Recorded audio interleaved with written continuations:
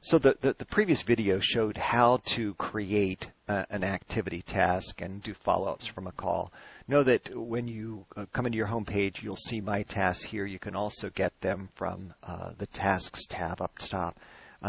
And you have links to either the contact or the opportunity. That just depends on how many additional activities others may be having with Tina or you may be having with Tina that are scheduled or with the opportunity itself. So we're going to go in on the opportunity to see what we can learn.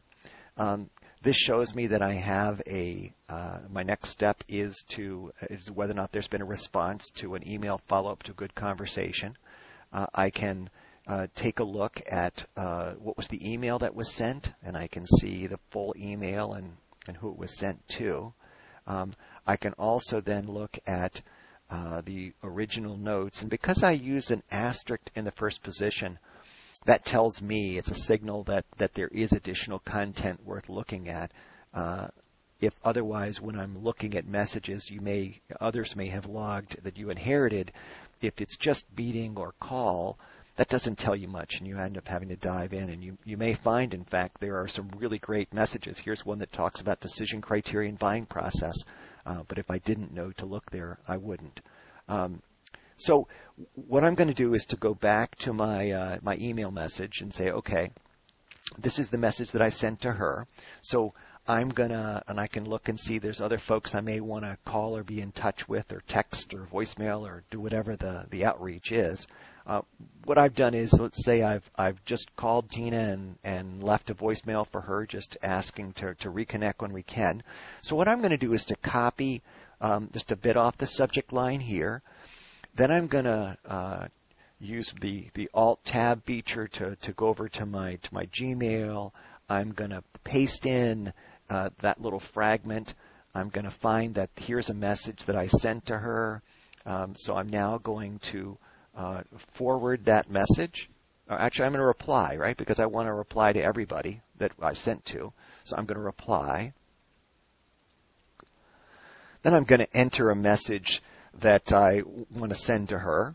I'm as a follow-up, right? Here I'm asking for time later in the week. I'm going to send this message. What I'm then going to do is to drop out to my, I'm going to forward kind of this message, actually, right? Because this is the one that I just did. So I'm going to forward this message. I'm going to do Control A to copy everything, select all, and then Control C to copy it. Returning to my opportunity, rather than create an additional history record that I just sent another message, and that's part of the challenge of what email automation does, is what I want to do is just to edit this message. And what I'm able to do is to come down here, drop in, again do a Control A, paste in my new message, and if I drag down, what I'm going to see here is that I have, this is in fact the forwarded message. And so what I'm going to do here, it's still completed. I'm going to update the to-do date, with the date that was completed was today. And then what I'm going to do is throw in here a 310 read that message. I'm going to save that message. Since I do want to create a follow-up task, I'm going to click Follow-up Task. I'm going to paste in my note here, which was, again, the full note that was sent today, right? I'm going to put this as in progress. I'm going to say here, this is a response to. I'm going to put a date in here of next Thursday, and I'm going to save that. Then I'm going out to the opportunity record, and what I need to do is to delete off the second message, the today message. And so what I'm going to do is to go in here and say the message that was today I'm going to delete, and I'm going to say delete that.